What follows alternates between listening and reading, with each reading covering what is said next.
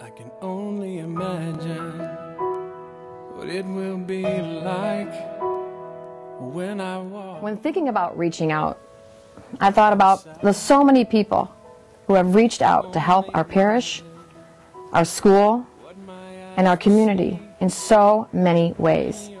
And I want to thank them.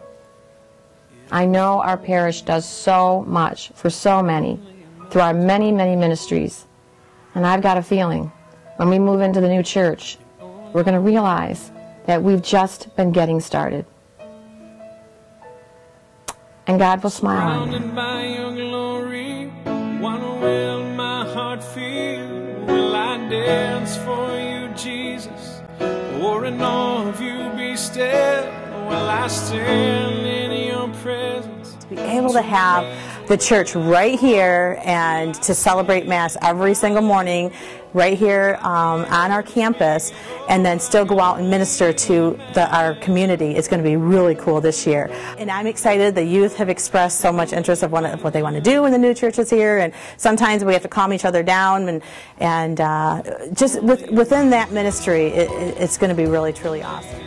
The youth have been waiting for so long to be able to have a home within the parish, and the parish has been so supportive of our youth, and to be able to share this with the parish, and the elderly of the parish have supported our youth so much through the years, so finally it's able to express our forgiveness and to give back to them as much as that we can do. I can only imagine. Surrounded by your glory, what will my heart feel? Will I dance for you, Jesus? What is our Father asking us to do? I think He's asking us to reach out to the people in our community other than the people that are members of our church.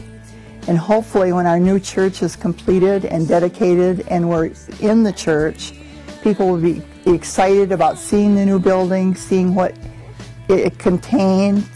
Maybe we can make them more aware of the different things, ministries that we have for the people in the community.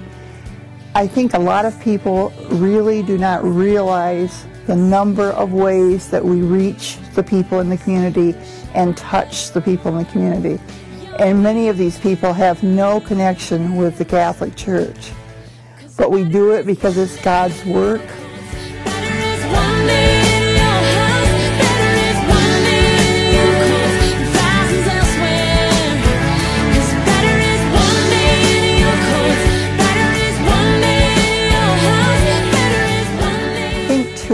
That perhaps when people see the new church and frequent the new church for Mass or special events or for whatever purpose, perhaps they'll become more aware of the school.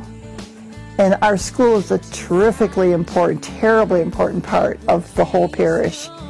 If we can't educate our children in a Catholic school and give them a real love for Christ and a real understanding of our religion, we're going to miss the boat for the next generation of young people, and we really do not want that to happen.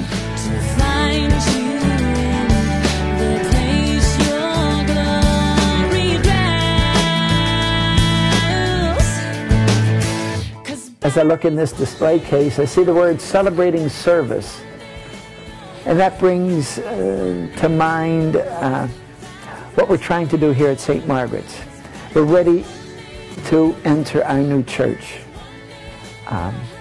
that has come together because of the sacrifices of you, our beautiful people here at St. Margaret's. And why are we here as a parish community of St. Margaret?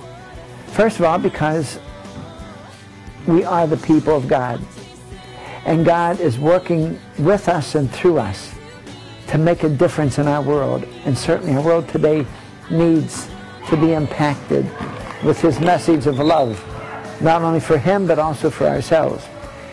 And here at St. Margaret's we're trying to do this.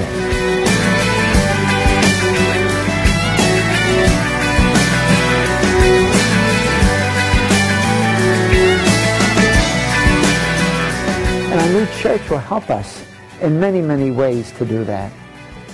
For example, we will be able to expand our ministries. Secondly, we'll be able to come together more and accommodate more people for our Sunday liturgies. We'll be able to celebrate the sacraments in a more meaningful way than we did before.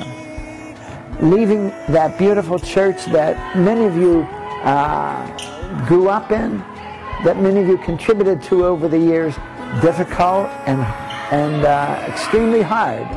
But at the same time, when we look forward to our new church, we will begin to see all the possibilities of that church. What excites me is we have a home where we can welcome more people into that home. And we can expand our liturgies, and we can do so very, very much. Behind me is the school children enjoying a basketball game. And I see the same enthusiasm that I see in the children in you their parents. You have made sacrifices, many sacrifices, to make this new church a reality. There's no doubt in my mind that we can continue, not only bring this new church to completion and pay for it, but above all, we can really even more make a difference in our community and in our world. So my brothers and sisters, my plea to all of you is to keep up the wonderful work that you're doing. Putting God number one in your life, secondly, loving your neighbor as yourself, and treating one another as you have been doing so many years as true brothers and sisters.